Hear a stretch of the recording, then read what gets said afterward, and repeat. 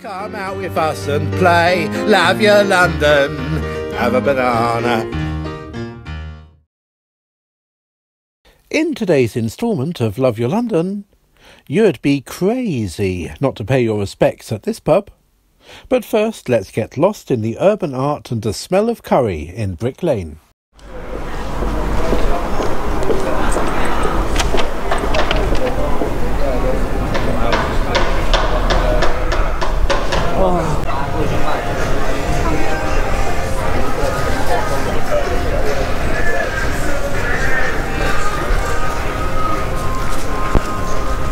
I love this. Fantastic, so colourful. Yeah, so I mean this is Brick Lane. This part of Brick Lane is called it's Brick Lane. That part over there is called Osborne Street. Now there's lots and lots of curry places down here, obviously. Nowhere near as many curry places as there used to be. This is obviously very sad. As I said, a lot of the places have closed down for a number of reasons. One, lack of late night venues around here because of the gentrification has meant that there's fewer people who really fancy a pint late at night. The other reason, oh look at that, that's fantastic. The other reason is that the children of the Bangladeshi immigrants who moved here and set up restaurants, they're not really interested in running restaurants anymore. And it's actually quite hard to recruit. You need to guarantee, if someone's coming from outside the EU to work here as a chef, you need to guarantee that they're going to be earning £25,000 a year. And that's just not sustainable for a lot of these places. So what happens is well, they just can't find anyone to recruit. There was a drive to try and train young British people in the Bangladeshi Indian cuisine, but it just wasn't the same. I mean, Indian food is something that you learn from your family.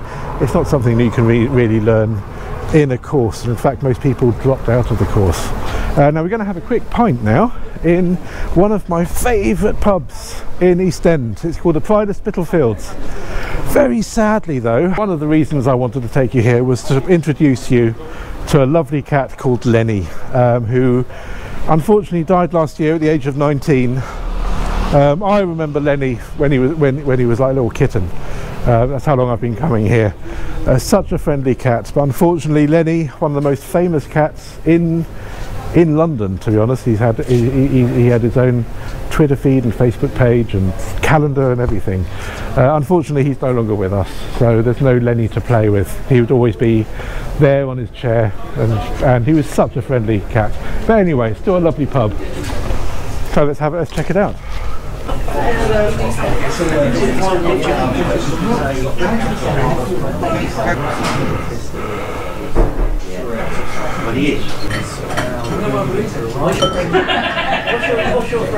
Actually, it used to be called something else in the old days. It used to be known as the Romford Arms many years ago.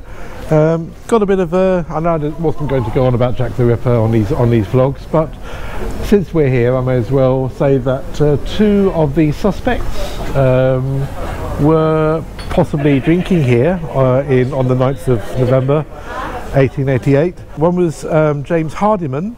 He was a cat meat vendor. I'm not sure if he was selling cat meat or meat for cats. I think it was meat for cats. Yes. Meat for cats. He lived at number 13, I believe, Cheshire Street. And the other person who was drinking here supposedly that night was George Hutchinson. He's possibly more likely to have maybe been Jack the Ripper, who knows. Yeah, so there used to be a brewery, Best & Co, number 5 Cheshire Street. It stopped being a brewery at the turn of the 1900s. Okay, let's check out the rest of Brick Lane. We're going to do a proper Brick Lane tour later on in a future instalment. Yes, there's still plenty of places like masala Indian food, but here we have a Korean Here we have a Brazilian, here we have a Japanese. It's not the same. Now in the old days, when you used to walk down here, there were so many curry venues that you'd actually get hassled, in a good way, you'd get hassled by people trying to get you to come in, offering you loads and loads of incentives to drink, you know, 3 bottles of wine, 2 for the price of 1, all that sort of stuff. You do still get that, but you don't get that anywhere near as much as you do now because there isn't as much competition. This restaurant over here, probably the least interesting looking one, and also quite a strange name, Standard Balti House, but some of my family members might recognize it. Yes. It's my favourite actually of all the rest. I mean, I've tried so many of them.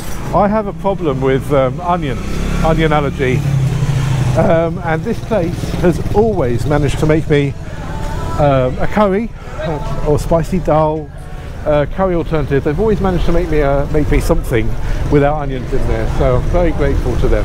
Fantastic curries altogether. A favourite grocery store over there too. Taj stalls, fantastic.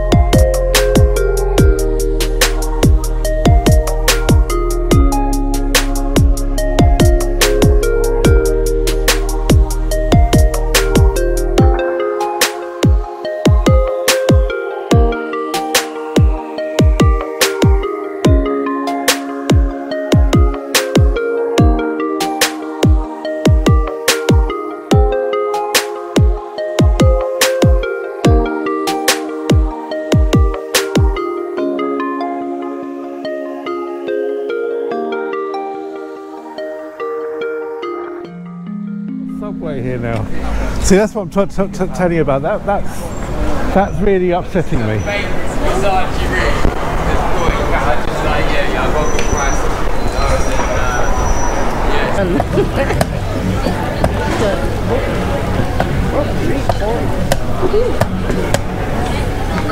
Nice.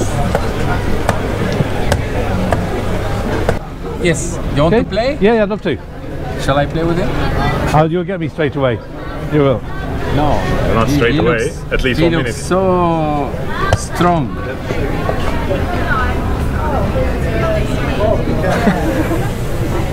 Very confident.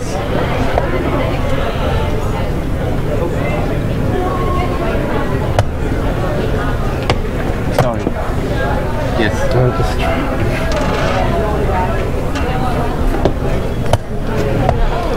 Last week one man, he took my bishop. You know what's happened to him?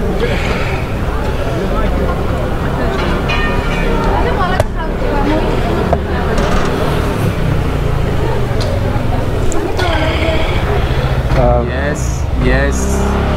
So yeah. All right. Assalamu alaikum.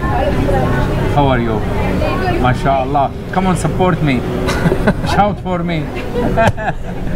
Come on, ladies, support me. Yes. Are you winning? Yes, yes, with your support I'm winning. What's Look. your name? What's the name of the shop, please? Noorman. Norman. Noorman. Norman. No, I am man, but my name Noorman. Oh, you are man. Your name is Norman. You said Noorman. Oh, okay. Oh, Norman. Told you. I won. Not yet. Not yet. Time. Oh. I'd completely forgotten I only had 1 minute, so I ran out of time. So I guess that means he won. Anyway, that was day 1 of filming in the bag. So 1 week later... So here we have the Carpenter's Arms. Now, this is a place that's very proud of its Kray past. It was, in fact, bought by the Krays for their dear old mum, Violet. Has got a fantastic little beer garden, and I think it's time for a drink. Legend has it that Reggie Kray actually had a drink here to calm his nerves before murdering Jack the Hat McVitie, and supposedly he grabbed a knife from the kitchen here. The bar supposedly used to be made out of a coffin lid. That is possibly rubbish. But on the hallway, on the right, there is, on the wall, there is some like carpenter stool. Carpenter stools, that belonged to... I think so, I'm not sure. And there's a legend that this was made out of out of a coffin, isn't it? But it's not. Is it? I think it is. This is the original lid, the original bar. It doesn't change. Okay. So most of the furniture is like the original. How it was. So this is the original bar top made from the coffin lid, I think. Or supposedly from a coffin lid. Yeah. So as I said, like most of the parts like original. Fantastic.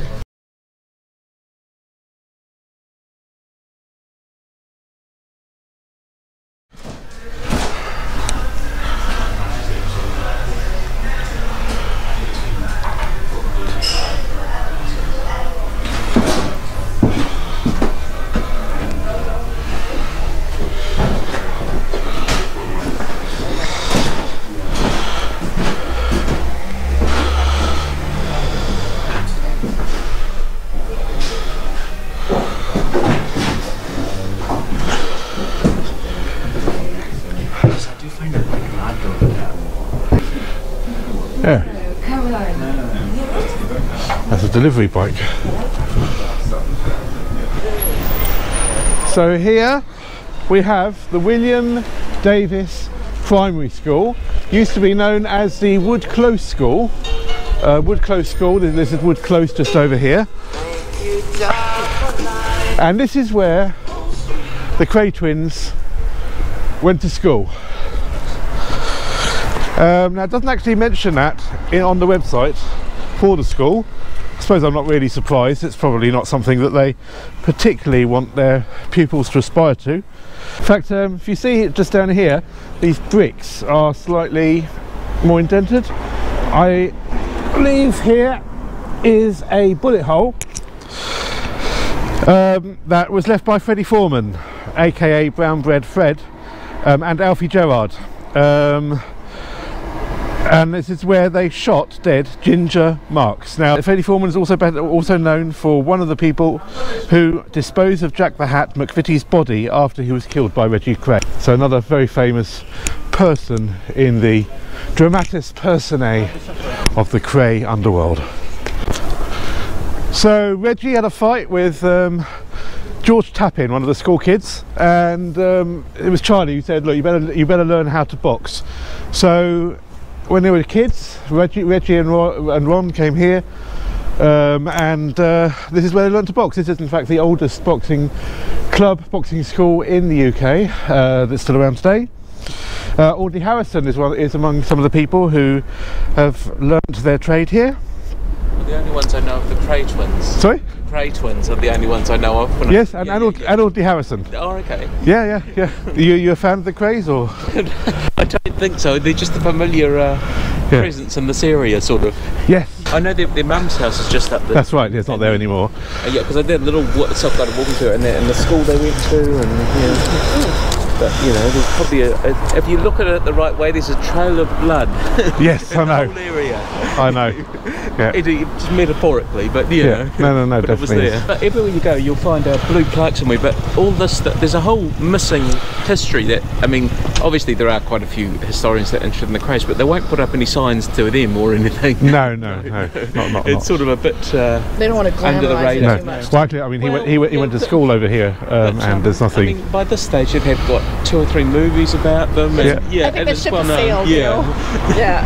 And it's always when they're safely dead, it's the time to mythologise people, isn't it? That's true. Yeah. And over there, that's well, it's surrounded somewhere. Number 178 Valence Road. That's where they lived as kids. House obviously no longer there. It was gone.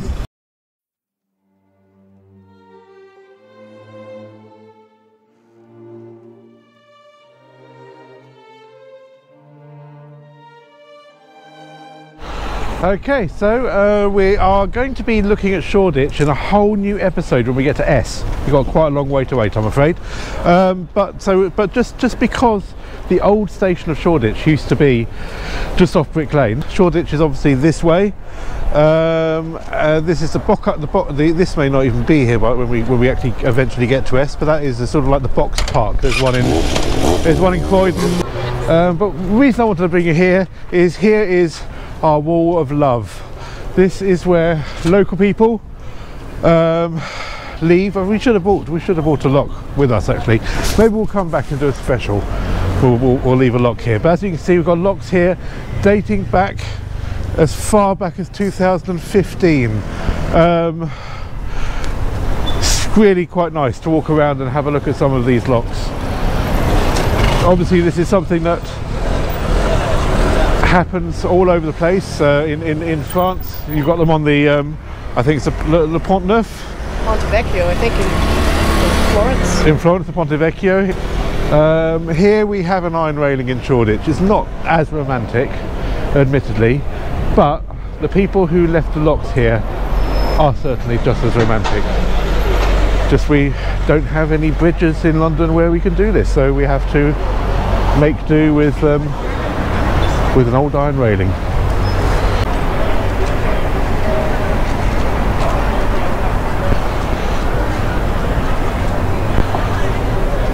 Oh, I found one from 2004.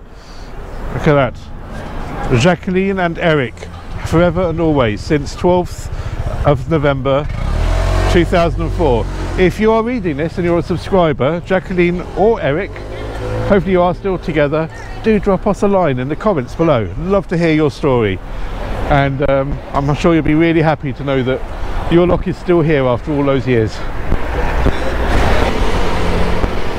Okay, so this is Sclater Street. We were here last week actually. This is Bethnal Green Road, and the road just up there is Club Row. Now, in the old days, this market has sold everything over the years. In the old days, in the 60s and the 70s, this is where people used to come for pets. So you had cats and dogs, you had birds, you had massive big snakes as well, and even lion cubs. Back in the 60s and 70s, you could buy a lion cub right here on Sclater Street. In fact, I think the lion cubs were normally sold just over there on Club Row. RSPCA did get involved because it wasn't legal even back then, and eventually they only sold birds and cats and dogs and snakes and iguanas, and then eventually even that too has gone, as it should do, because it's not really the place, a market for these things. We were here a week ago and I tried to buy a stall. He was offering, he said it was normally sold for £25. He was happy to take £20 for it. Now, I have really regretted not buying that stall because I really needed a stall, and I have gone on about it quite a lot, haven't I, Sharon? Yes. All right, let's go. So I'm going to have another go. I'm going to have a go at haggling. Now, we spent a couple of months in India in 2017, and I'm going to hone all my skills, all my haggling skills. Unfortunately, I haven't got a tenner on me. I've got a £20 note. So I'm going to have to... Oh, you haven't got change, have you? Starting well, isn't it? I've got a £20 note, so I'm going to have to ask him for change. I can't say all I have is a tenner, unless I buy something else and get a change of a tenner. Do you need anything from there? No. Let's just try anyway. So I know this is going to be extra hard because I've got a £20 note. Just keep the camera rolling. Oh, I just hope he says yes because I really love it. I'm going to offer him a tenner. If I get it 15, I'll be happy. This is how you do it. I hope it's still there, because if it's still there, then he's going to be much more likely. I told you. I told you.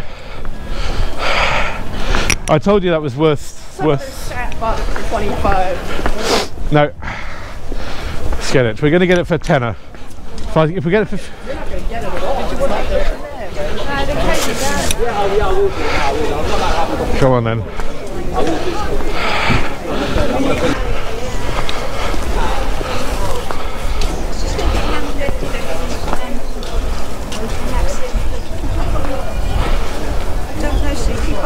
Oh. Joe? Hiya. Joe? It's gone. No, it's there. Oh, it is? I was going to get. I don't know how we're going to carry You work here? Did you want that? I wouldn't mind it, yeah. Okay. He's interested in that. I think it's... How much is this little chair?